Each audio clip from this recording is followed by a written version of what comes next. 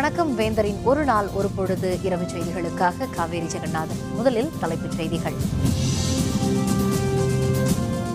தாக்கல் செய்யப்பட்டது மத்திய அரசின் பட்ஜெட். தனிநபர் வருமான வரி விலக்கு உச்சவரம்பில் மாற்றமில்லை. 10 லட்சம் கோடி ரூபாய் விவசாய கடன் அளிக்க இலக்கு. பயிர் காப்பீட்டு திட்டத்திற்கு 13,000 கோடி ரூபாய் நிதி ஒதுக்கீடு. ரயில்வே துறைக்கு 1,30,000 கோடி ரூபாய் நிதி ஒதுக்கீடு. IRCTC பங்குகளை சந்தைப்படுத்த திட்டம். மத்திய அரசின் பட்ஜெட். தலைவர்கள் எதிர்வினை.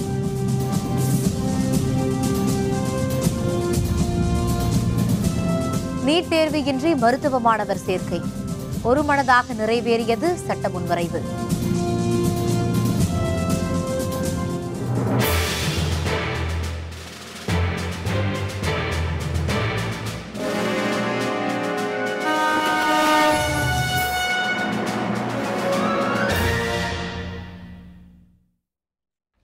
மத்திய அரசின் 2017-18 ஆண்டிற்கான பட்ஜெட் மக்களவையில் இன்று தாக்கல் செய்யப்பட்டது. 92 ஆண்டு கால நடைமுறையை மாற்றி பொது பட்ஜெட்டுடன் ரயில்வே பட்ஜெட்டையும் இணைத்து மத்திய நிதியமைச்சர் அருண்ஜேட்லி பட்ஜெட்டை தாக்கல் செய்தார். பாரதிய ஜனதா அரசு மத்தியில் ஆட்சி பொறுப்பேற்ற பிறகு பல்வேறு அரசியல் பொருளாதார மாற்றங்களை கொண்டு வருகிறது. இதன் ஒரு பகுதியாக பொது பட்ஜெட்டும் ரயில்வே பட்ஜெட்டும் இணைந்து இன்று தாக்கல் செய்யப்படும் என ஏற்கனவே அறிவிக்கப்பட்டிருந்தது. இதனிடையே நாடாளுமன்ற பட்ஜெட் கூட்டத்தொடரில் பங்கேற்ற முன்னாள் மத்திய அமைச்சரும் மக்களவை உறுப்பினருமான அகமது இன்று காலை மாரடைப்பால் காலமானார். இதனால் பட்ஜெட் தாக்கல் ஒத்திவைக்கப்படும் என எதிர்பார்க்கப்பட்டது. எனினும் குடியரசுத் தலைவர் அனுமதி அளித்ததை அடுத்து நாடாளுமன்றத்தில் அருண்ஜேட்லி பொது பட்ஜெட்டை தாக்கல் செய்தார். அருண்ஜேட்லி 110 நிமிடங்கள் வாசித்த பட்ஜெட்டில் பல முக்கிய அம்சங்கள் இடம்பெற்றுள்ளன.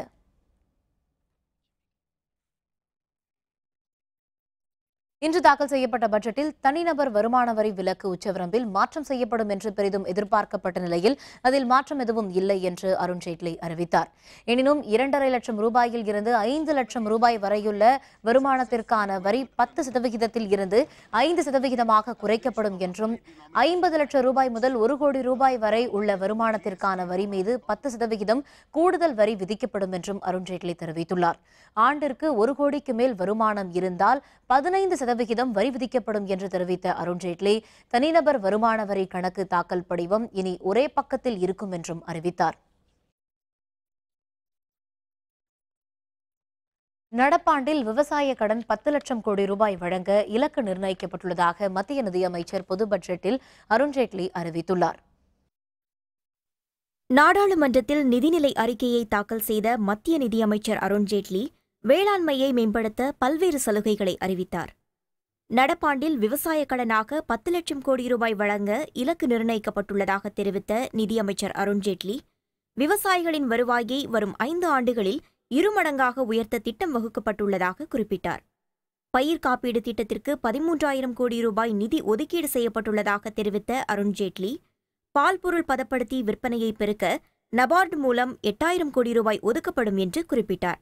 100 நாள் வேலைவாய்ப்பு உறுதியளிப்பு திட்டத்திற்கு 48,000 கோடி ரூபாய் நிதி ஒதுக்கப்பட்டுள்ளதாக குறிப்பிட்ட அருண்ஜேட்லி மகளிர் பங்களிப்பு 55% உயர்த்தப்படும் என தெரிவித்தார். ஊரக வேளாண் சார்ந்த துறைகளுக்கு 1,87,223 கோடி ரூபாய் ஒதுக்கப்பட்டுள்ளதாக தெரிவித்த மத்திய நிதியமைச்சர் சிறு குறு விவசாயிகள் தடையின்றி எளிதாக கடன் பெற நடவடிக்கைகள் எடுக்கப்படும் என குறிப்பிட்டார்.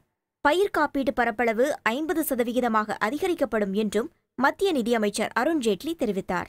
The total allocation for rural, agricultural and allied sectors for 2017-18 is a record 1,87,223 crores, which is 24% higher than the last year. இந்திய ரயில்வே கேட்டரிங் மற்றும் சுற்றுலா கழகம் எனப்படும் IRCTC நிறுவனம் பங்குச்சந்தையில் பட்டியலிடப்படும் என மத்திய நிதிநிலை அறிக்கையில் நிதியமைச்சர் அருண்ஜேட்லி கூறியுள்ளார். பொது பட்ஜெட்டுடன் ரயில்வே பட்ஜெட்டும் இணைக்கப்பட்டு முதல் முறையாக இன்று தாக்கல் செய்யப்பட்ட நிலையில் ரயில்வேயில் பாதுகாப்பு மற்றும் தூய்மைக்கு முக்கியத்துவம் அளிக்கப்படும், ரயில்வே துறை சுதந்திரமாக செயல்படும் என அருண்ஜேட்லி தெரிவித்துள்ளார். IRCTC நிறுவனம் பங்குச்சந்தையில் பட்டியலிடப்படும் IRCTC இணையதளம் மூலம் செய்யும் ரயில்வே முன்பதிவுக்கு சேவை கட்டணம் இல்லை எனவும் பட்ஜெட்டில் அவர் அறிவித்துள்ளார். ரயில்வே பாதுகாப்புக்காக 1,00,000 கோடி ஒதுக்கீடு செய்யப்படும் எனவும் 3,500 கிலோமீட்டர் தொலைவுக்கு புதிய ரயில் பாதைகள் அமைக்கப்படும் என்றும் பட்ஜெட்டில் நிதியமைச்சர் அறிவித்துள்ளார். 7,000 ரயில் நிலையங்களில் சூரிய மின்சக்தி திட்டம் உருவாக்கப்படும். மாற்றுத்திறனாளிகள் வசதிக்காக 500 ரயில் நிலையங்களில் மாற்றம் செய்யப்படும் எனவும் நிதியமைச்சர் தெரிவித்துள்ளார். 9 மாநிலங்களுடன் இணைந்து 70 புதிய ரயில்வே திட்டங்கள் நிறைவேற்றப்படும். 2020ற்குள் அகலப்பாதை வழித்தடங்களில் ஆளற்ற ரயில்வே கேட் இல்லாத நிலை உருவாக்கப்படும் எனவும் பட்ஜெட்டில் தெரிவிக்கப்பட்டுள்ளது. தனியார் பங்கேற்கும் வகையில் புதிய மெட்ரோ ரயில் கொள்கை அறிவிக்கப்படும் எனவும் அனைத்து ரயில் பெட்டிகளிலும் பயோ கழிவறை அமைக்கப்படும் எனவும் பட்ஜெட்டில் கூறப்பட்டுள்ளது. ரயில்வே துறைக்கு 45,000 கோடி ரூபாய் ஒதுக்கீடு, பயணிகளுக்கு உதவ ரயில் பெட்டிகளில் உதவியாளர்கள் நியமனம் உள்ளிட்ட பல்வேறு திட்டங்களையும் நிதியமைச்சர் அருண்ஜேட்லி அறிவித்துள்ளார். 3 லட்சத்திற்கு மேல் ரொக்க பண பரிவர்த்தனை செய்ய பட்ஜெட்டில் தடை விதிக்கப்பட்டுள்ளது. நாடாளுமன்றத்தில் இன்று அறிவிக்கப்பட்டுள்ள பட்ஜெட்டில் 3 லட்சத்திற்கு மேல் ரொக்க பண பரிவர்த்தனை செய்ய தடை விதிக்கப்பட்டுள்ளது. அதேபோல் அரசியல் கட்சிகளுக்கு ஒருவர் ரொக்கமாக 2,000 ரூபாய் மட்டுமே நன்கொடை அளிக்க முடியும் எனவும் அதற்கு மேல் காசோலை மூலமாக மட்டுமே அரசியல் கட்சிகள் இனி நன்கொடை பெற முடியும் எனவும் பட்ஜெட்டில் அறிவிக்கப்பட்டுள்ளது. சிறு சேமிப்பு மோசடிகளை தடுக்க புதிய சட்டம் வகுக்கப்படும் எனவும் புதிதாக வீடு கட்டுபவர்களுக்கு பல்வேறு வரிச்சலுகை அளிக்கப்படும் எனவும் தெரிவிக்கப்பட்டுள்ளது. சிறு தொழில் நிறுவனங்களில் செலுத்த வேண்டிய லாப வரி குறைப்பு, மலிவு விலை வீடுகளுக்கான சலுகை பெறுவதில் நிபந்தனைகள் தளர்வு எனவும் பல்வேறு அம்சங்கள் பட்ஜெட்டில் இடம்பெற்றுள்ளன. எரிவாயு மூலம் இயங்கும் வாகனங்களுக்கான வரி விதிப்பு 5% இருந்து 2% குறைப்பு, ஸ்டார்ட் அப் நிறுவனங்களுக்கு அடுத்த 7 ஆண்டுகளுக்கு வரி சலுகை எனவும் நிதிநிலை அறிக்கையில் கூறப்பட்டுள்ளது.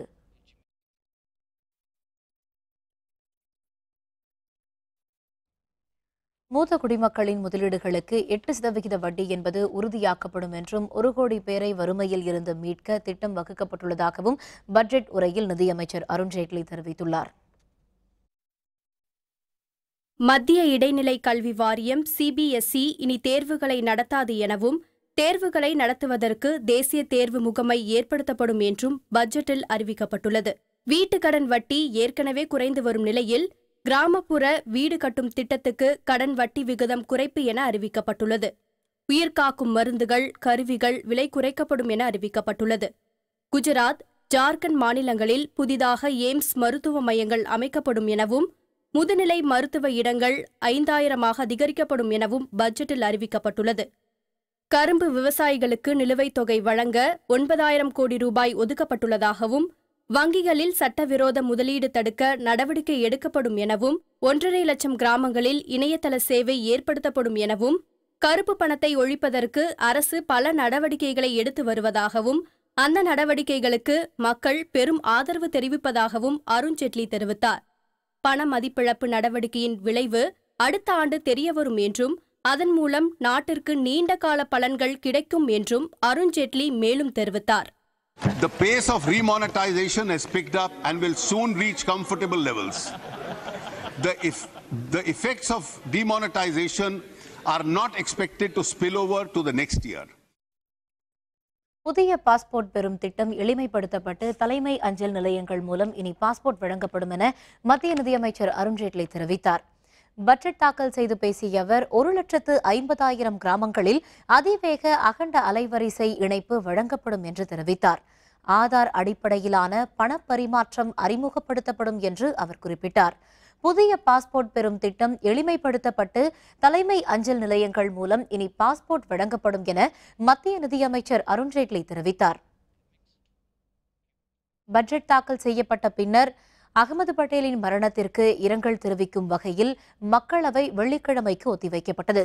முன்னதாக மக்களவை இன்று காலை கூடியதும் முன்னாள் அமைச்சரும் எம்பியுமான அகமது மறைவுக்கு இரங்கல் குறிப்பை மக்களவைத் தலைவர் சுமித்ரா மகாஜன் வாசித்தார்.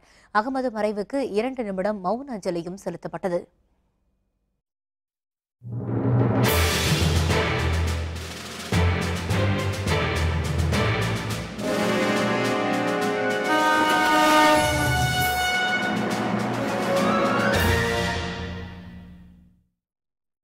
மத்திய பட்ஜெட்டில் புதிய வேலை வாய்ப்புகள் பற்றி எந்த அறிவிப்பும் இல்லை என காங்கிரஸ் துணைத் தலைவர் ராகுல் காந்தி குற்றம் சாட்டியுள்ளார். புதுடில்லியில் செய்தியாளர்களுடன் பேசிய அவர் மத்திய நிதியமைச்சர் அருண்ஜேட்லியின் பட்ஜெட் பேச்சு சிறப்பாக இருந்ததாக குறிப்பிட்டார். அரசியல் கட்சிகளுக்கு நன்கொடை தொடர்பான அறிவிப்பை வரவேற்பதாக தெரிவித்த ராகுல் காந்தி, பிரதமர் நரேந்திர மோடி உறுதியளித்தபடி புல்லட் ரயில் சேவை பற்றி எந்த அறிவிப்பும் பட்ஜெட்டில் இல்லை என கூறினார். We appreciate that. That's good. But on the fundamentals, the main issue facing India today is jobs and how India is going to solve the job problem. On that, absolutely nothing. शुरुआत में पहली speech में नरेंद्र मोदी जी ने कहा, लंबा भाषण दिया, bullet train की बात की और बुलेट ट्रेन का विजन दिया.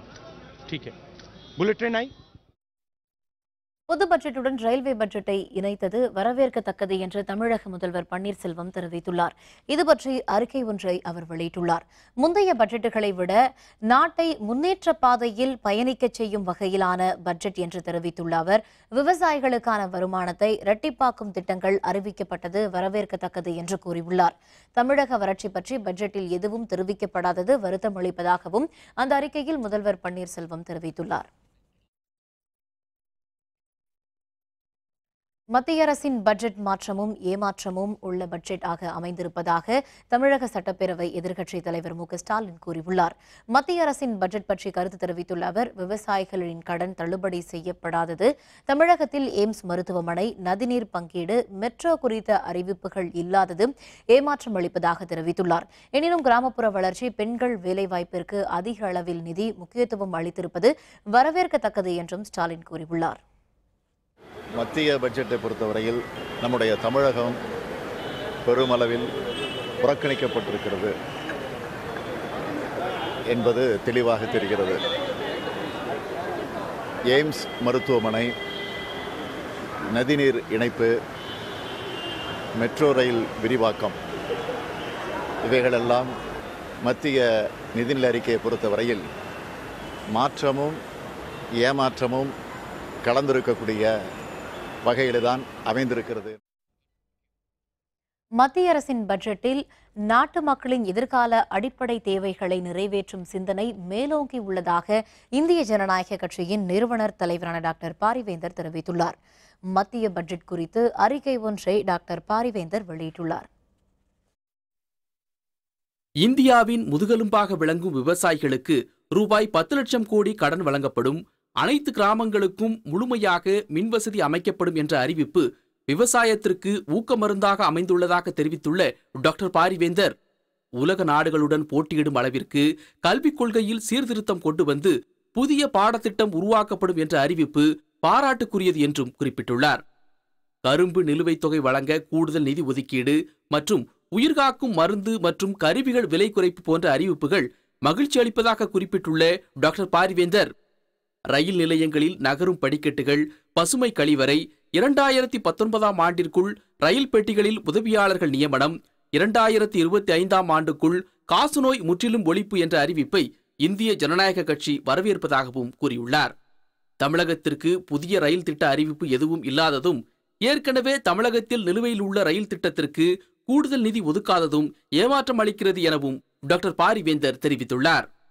எய்ம்ஸ் மருத்துவமனை பற்றிய அறிவிப்பு இல்லாதது வருத்தம் அளிப்பதாகவும், தமிழகத்திற்கு தேவையான ரயில்வே திட்டங்களின் மீது கூடுதல் கவனம் செலுத்த வேண்டும் என்று வலியுறுத்தியுள்ள டாக்டர் பாரிவேந்தர், மத்திய பட்ஜெட் மாநில மக்களின் முழுமையான எதிர்பார்ப்புகளை பூர்த்தி செய்யாவிட்டாலும் மக்களின் எதிர்கால அடிப்படை தேவைகள் நிறைவேற்றப்பட வேண்டும் என்கிற சிந்தனை அதில் மேலோங்கி இருப்பதாகவும் அறிக்கையில் டாக்டர் பாரிவேந்தர் குறிப்பிட்டுள்ளார்.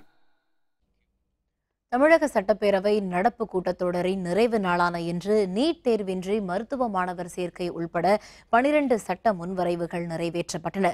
இது பற்றிய விரிவான தகவல்களை தருகிறார் நமது செய்தியாளர் சையத். ஆளுநர் உரை மீதான விவாதமும் பதிலுரையும் இடம்பெற்ற இந்த பேரவை கூட்டத்தொடரிலே 12 சட்ட முன்வரைவுகள் நிறைவேற்றப்பட்டிருக்கிறது. அதில் குறிப்பாக நீட் தேர்வு என்னும் தேசிய அளவிலான பொது நுழைவுத் தேர்வு எழுதாமலேயே மருத்துவ மாணவர்களை சேர்க்கக்கூடிய சட்ட முன்வரைவினை நேற்று மக்கள் நல்வாழ்வுத்துறை அமைச்சர் விஜயபாஸ்கர் அறிமுகம் செய்தார். அது இன்று ஆய்வுக்கு எடுத்துக்கொள்ளப்பட்டதில் ஏகமனதாக, அதாவது எதிர்க்கட்சியினரின் எதிர்ப்பு இல்லாமலேயே ஏகமனதாக இந்த சட்ட முன்வரைவு நிறைவேற்றப்பட்டது. அதனைத் தொடர்ந்து உள்ளாட்சி நிர்வாகங்களை நிர்வகிக்கக்கூடிய தனி அலுவலர்களின் நியமனம் ஜூன் மாதம் 30ஆம் தேதி வரை நீட்டிக்கக்கூடிய ஒரு சட்ட முன்வரைவினை உள்ளாட்சித்துறை அமைச்சர் SP வேலுமணி நேற்று முன்தினம் தாக்கல் செய்தார். இந்த சட்ட முன்வரைவானது இன்று ஆய்வுக்கு எடுத்துக்கொள்ளப்பட்டதில் ஆரம்ப நிலையிலேயே திமுக மற்றும் காங்கிரஸ் உறுப்பினர்கள் எதிர்ப்பு தெரிவித்த நிலையில் உள்ளாட்சி தேர்தலை ஏப்ரல் மாதத்திற்கு முன்னதாகவே நடத்த வேண்டும் என்று அவர்கள் கோரிக்கை வைத்தனர். இருந்தபோதிலும் காங்கிரஸ் திமுக எதிர்ப்புகளுக்கு இடையே இந்த சட்ட முன்வரைவு நிறைவேற்றப்பட்டது. இதேபோல 12 சட்ட முன்வரைவுகள் இந்த கூட்டத்தொடரில் நிறைவேற்றப்பட்டிருக்கிறது. அதனைத் தொடர்ந்து சட்டப்பேரவைத் தலைவர் தனபால் சட்டமன்றத்திற்காக நியமிக்கப்பட்ட 12 குழுக்களின் உறுப்பினர்கள் பட்டியலை அறிவித்தார். அதனைத் தொடர்ந்து பேரவை தேதி குறிப்பிடப்படாமல் ஒத்திவைக்கப்பட்டிருக்கிறது. வேந்தர் செய்திகளுக்காக சட்டப்பேரவை வளாகத்திலிருந்து ஒளிப்பதிவாளர் இம்ரானுடன் சையது. பொது கணக்கு குழு தலைவர் பதவி திமுகவிற்கு ஒதுக்கப்படாததற்கு கண்டனம் தெரிவித்து திமுக எம்எல்ஏக்கள் பேரவையில் இருந்து வெளிநடப்பு செய்தனர். தமிழக சட்டப்பேரவை பொது கணக்கு குழு தலைவர் பதவி காங்கிரஸ் எம்எல்ஏ ராமசாமிக்கு ஒதுக்கப்பட்டுள்ளது. அந்த பதவி எதிர்க்கட்சித் தலைவர் அல்லது துணைத் தலைவருக்கு ஒதுக்கப்படுவதுதான் அவை மரபு என்றும் அவ்வாறு ஒதுக்கப்படாததற்கு கண்டனம் தெரிவித்தும் திமுக எம்எல்ஏக்கள் அவையில் இருந்து வெளிநடப்பு செய்தனர். பின்னர் செய்தியாளர்களுடன் பேசிய பேரவை எதிர்க்கட்சி துணைத் தலைவர் துரைமுருகன் இதற்கு எதிர்ப்பு தெரிவித்து மற்ற குழுக்களில் இருந்து திமுக எம்எல்ஏக்கள் விலக முடிவெடுத்திருப்பதாக தெரிவித்தார். முன்னதாக இன்று காலையில் பேரவை எதிர்க்கட்சித் தலைவர் மு.க.ஸ்டாலின் தெரிவித்த கருத்தை அவை குறிப்பில் இருந்து நீக்கியதற்கு எதிர்ப்பு தெரிவித்து திமுக எம்எல்ஏக்கள் வெளிநடப்பு செய்தனர். பப்ளிக் அக்கவுண்ட்ஸ் கமிட்டி என்ற ஒரு கமிட்டி இருக்கிறது. இந்த ஆண்டு நம்முடைய தளபதி அவருக்கு தான் அந்த பொறுப்பு வர வேண்டும். சட்டமன்றத்தின் துணைத் தலைவராக இருக்கிற எனக்கு தரும்படி அவர் சபாநாயகருக்கு கடிதம் எழுதினார்கள். 98 பேர் இருக்கிற எங்களை விட்டுவிட்டு எங்களுடைய தோழமை கட்சியாக தான் இருக்கிற காங்கிரஸ் கட்சி ராமசாமி அவர்களுக்கு பப்ளிக் அக்கவுண்ட்ஸ் கமிட்டியினுடைய சேர்மன் பதவியை தருகிறோம் என்று அறிவிக்கிறார். பவானி ஆற்றின் குறுக்கே தடுப்பணை கட்டும் கேரள அரசின் நடவடிக்கைக்கு தடை விதிக்க கோரி தமிழக அரசின் சார்பில் உச்சநீதிமன்றத்தில் மனு தாக்கல் செய்யப்பட்டுள்ளது.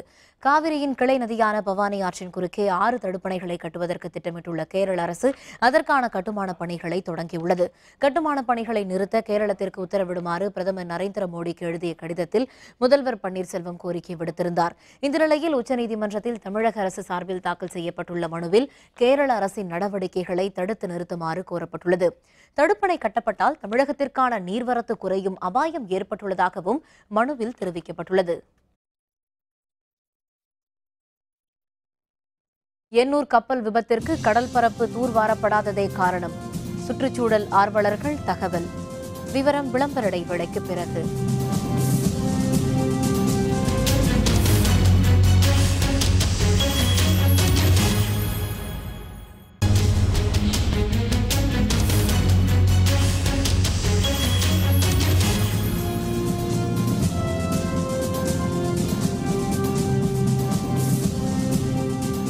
செய்திகள் தொடர்கின்றன.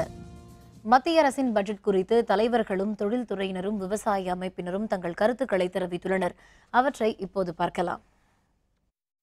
இந்த பட்ஜெட்டில் வரவேற்கத்தக்க செய்திகளாக நான் கருதுவது பொருளாதார குற்றவாளிகளின் சொத்துக்களை பறிமுதல் செய்ய உரிய ஏற்பாடு செய்யப்பட்டிருக்கிறது. இந்த ஊழலை ஒழிப்பதற்கு இது ஒரு வகையில் பயன்படும்.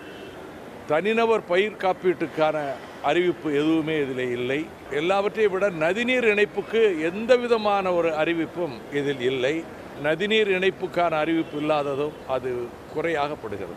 இந்த பட்ஜெட்டில் மிக அதிகமாக பலனடைந்திருப்பது சிறு குறு தொழில் சாலைகள். அந்த பலனை இளைஞர்கள் அதிகமாக பெறுகிறார்கள். இன்று விவசாயிகள் தற்கொலை செய்து கொண்டிருக்கின்ற காலகட்டத்தில் விவசாயத்தை மேம்படுத்துவதற்காக 10 லட்சம் கோடி பயிர்க்கடனுக்காக ஒதுக்கப்பட்டிருக்கிறது. கருப்பு பணத்தை ஒழித்ததன் மூலமாக நடுத்தர வர்க்கம் அதிகமாக பலன் தரும்படியாக இந்த பட்ஜெட் அமைந்திருக்கிறது. தொலைநோக்கு பார்வையோடு மத்திய அரசு ஆக்கப்பூர்வமான முறையிலே பட்ஜெட்டிலே திட்டங்களை கொடுக்கும் என்று மக்கள் எதிர்பார்த்தார்கள். ஆனால் இந்த பட்ஜெட்டின் மூலம் அவர்கள் ஏமாந்து போனார்கள் என்றுதான் கூற வேண்டும். கார்ப்பரேட் டேக்ஸ் வந்து 30%லேருந்து 25% வரும்னு 2 இயர்ஸ்க்கு முன்னாடியே பட்ஜெட்டில் சொல்லியிருந்தாங்க. 2 இயர்ஸ் ஆச்சு, இதுவரையிலும் ஒன்றும் ஆகலை. That is very disappointing. ID, IDS, BPO, KPO செக்டாரில் it's no major benefit. So there is no ஸ்பெசிஃபிக்காக எதுவும் அட்ரஸ் பண்ணல, which is disappointing. Chennai Ennore துறைமுகத்தின் கடற்பரப்பை தூர்வாரி அகலப்படுத்தாததே 2 கப்பல்களில் மோதி விபத்திற்குள்ளானதற்கு காரணம் என முதற்கட்ட விசாரணையில் தெரியவந்துள்ளது. எண்ணூர் காமராஜர் துறைமுகத்தில் கடந்த சனிக்கிழமை 2 கப்பல்கள் மோதி விபத்திற்குள்ளானதில் அதில் இருந்த வெளியேறிய கச்சா எண்ணெய் பழவேற்காடு முதல் திருவான்மியூர் கடற்கரை வரை பரவியுள்ளது. கச்சா எண்ணெய் உறிஞ்சும் நவீன வாகனம் மூலம் கச்சா எண்ணெய் படலத்தை அகற்றும் பணியின் போது கடல் நீர் மட்டுமே வாகனத்தில் நிரம்பியதால் இந்த முயற்சியும் தோல்வியடைந்தது. எனவே கச்சா எண்ணெயை அதிநவீன தொழில்நுட்ப முறையில் வெளியேற்ற மத்திய மாநில அரசுகள் நடவடிக்கை எடுக்க வேண்டும் என மக்கள் கோரிக்கை விடுத்துள்ளனர். இந்த நிலையில் எண்ணூர் துறைமுகத்தை சுற்றியுள்ள மணல் குன்றுகளை அகற்றவும் துறைமுக கடற்பரப்பை அகலப்படுத்துவதற்கு ஒதுக்கப்பட்ட நிதியை பயன்படுத்தி பணிகளை மேற்கொள்ளாததே இந்த விபத்திற்கு காரணம் என மக்கள் குற்றம் சாட்டியுள்ளனர். எண்ணூர் துறைமுகத்தில் நடந்த கப்பல் விபத்தினால ஒரு கப்பல் ஏற்றிட்டு வந்த கச்சா எண்ணெய் முழுவதுமாக இன்னைக்கு கடலில் கலந்துட்டு வருது. இதுக்கு உடனடியாக மாநில அரசு மத்திய அரசை அணுகி நவீன முறைகள் மூலயமா இதை எவ்வளோ சீக்கிரம் அகற்ற முடியுமோ அதற்கான ஏற்பாடுகளை துரிதமாக செய்யணும். அது மட்டும் இல்லாமல் உடனடியாக அந்த பகுதியை நல்லா ஆழப்படுத்தி இது போன்ற விபத்துகள் நடக்காத இருந்தால் மட்டும்தான் நம்முடைய கடல் வாழ் உயிரினங்களை நம்மளால் காப்பாற்ற முடியும். இதை மத்திய அரசும் மாநில அரசும் உடனடியாக கவனத்தில் கொண்டு இதுக்கான நடவடிக்கை எடுக்கணும்னுட்டு நாங்கள் கோரிக்கை வச்சுக்கிறோம். எக்ஸிட் எனப்படும் மருத்துவ வெளித்தேர்வு அறிமுகப்படுத்துவதற்கு எதிர்ப்பு தெரிவித்து கன்னியாகுமரி மாவட்டம் நாகர்கோவில் மருத்துவக் கல்லூரி மாணவர்கள் வகுப்பு புறக்கணிப்பில் ஈடுபட்டனர். வெளிநாடுகளில் மருத்துவம் பயின்று இந்தியாவில் மருத்துவம் பார்ப்பதற்கு தேர்வு எழுதுவது கட்டாயமாக்கப்பட்டுள்ளது. அதேபோன்று இந்தியாவில் மருத்துவம் படித்து முடித்தவர்களும் எக்ஸிட் எனப்படும் தேர்வு எழுத வேண்டும் என மத்திய அரசு அறிவித்திருப்பதற்கு அவர்கள் தங்கள் எதிர்ப்பை தெரிவித்தனர்.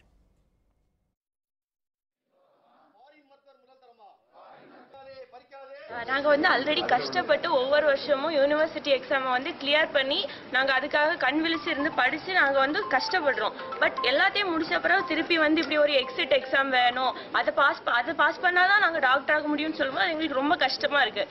அப்போ நாங்கள் 5.5 வருஷம் கஷ்டப்பட்டதுக்கு ஒரு அர்த்தமே இல்லாமல் போனது மாதிரி இருக்குது. அது மட்டும் இல்லாமல் இந்த நீட் எக்ஸாம் எக்ஸிட் எக்ஸாமை தடை பண்ணுறதுக்காக தான் நாங்கள் இன்னைக்கு ஆர்ப்பாட்டம் பண்ணிட்டு இருக்கோம். இங்கிலாந்துடனான கடைசி 20 ஓவர் போட்டி. இந்திய அணி பேட்டிங். விவரம் விளம்பர இடைவேளைக்கு பிறகு.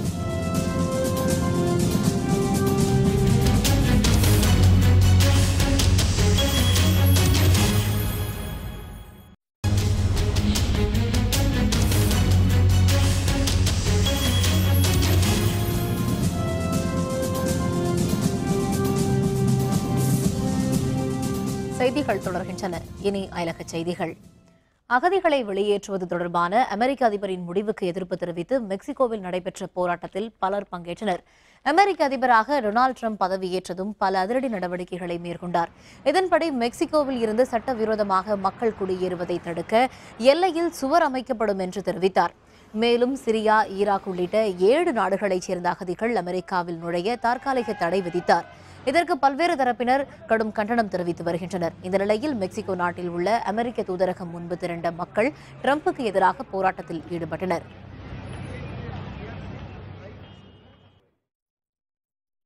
பெய்ஜிங் ஒலிம்பிக் 100 மீட்டர் தொடர் ஓட்டப் போட்டியில் தான் பெற்ற பதக்கம் பறிக்கப்பட்டது ஏமாற்றம் தருவதாக ஓட்ட வீரர் ஹுசைன் போல்ட் கருத்து தெரிவித்துள்ளார். உலகின் மிக அதிவேக ஓட்ட வீரராக கருதப்படுபவர் ஜமைக்கா நாட்டின் ஹுசைன் போல்ட். கடந்த ரியோ ஒலிம்பிக் போட்டியில் இவர் 100 மீட்டர், 200 மீட்டர் மற்றும் 100 மீட்டர் தொடரோட்ட போட்டிகளில் 3வது முறையாக 3 தங்கப்பதக்கம் வென்று சாதனை படைத்தார். இந்த நிலையில் 2016ஆம் ஆண்டு பெய்ஜிங் ஒலிம்பிக் போட்டியில் 100 மீட்டர் தொடர் ஓட்ட போட்டியில் போல்ட்டுடன் இணைந்து ஓடிய ஜமைக்கா வீரர் நெஸ்தா கார்டர் ஊக்கமருந்து பயன்படுத்தியது தெரியவந்ததால் அவருடன் ஹுசைன் போல்ட் உள்பட 4 வீரர்களின் தங்கப்பதக்கங்களும் பறிமுதல் செய்யப்பட்டுள்ளன.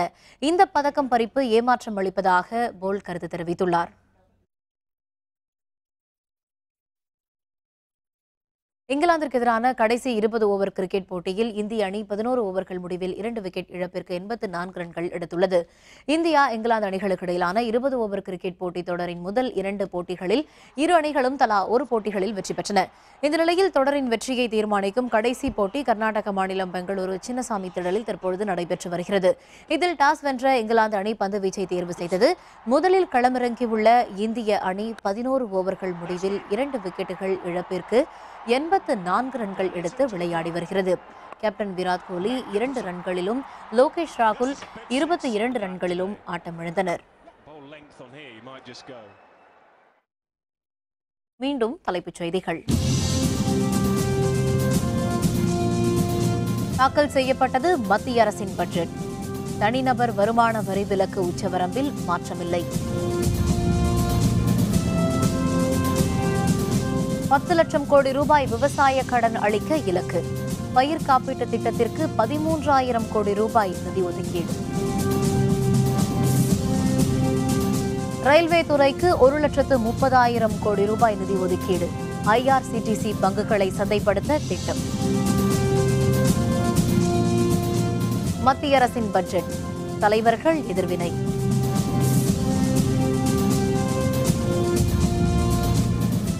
நீட் தேர்வின்றி மருத்துவ மாணவர் சேர்க்கை. ஒருமனதாக சட்ட முன்வரைவு நிறைவேறியது. இத்துடன் வேந்தரின் ஒரு நாள் ஒரு பொழுது இரவு செய்திகள் நிறைவடைந்தன. மீண்டும் இரவு 10 மணிக்கு கண்ணுறங்கும் வேளை இரவு செய்திகளில் சந்திப்போம். வணக்கம்.